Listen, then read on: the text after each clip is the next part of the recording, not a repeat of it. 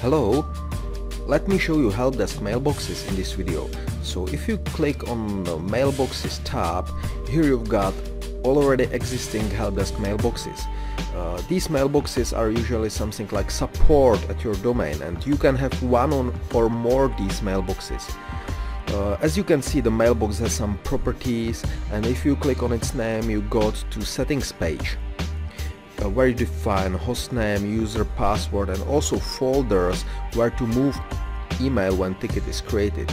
You can also test connection here. You can see the connection is successful. So let me go back now, and here you can create another mailbox.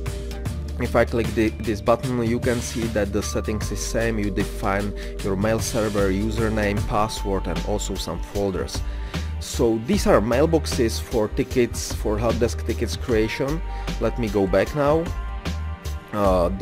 What happens when the ticket is created from mailbox? Let me open help desk projects. Here these are my help desk projects, and if I click edit, I got to help desk project setting page, and here you can see that the help desk project is associated with domain. This means when the email arrives from this domain, the ticket is created in this particular help desk project. So if you want to create the tickets from particular clients in particular projects, so it's easy as this. You just define mailbox, and afterwards you associate domain with a project, and the whole help desk setting is finished.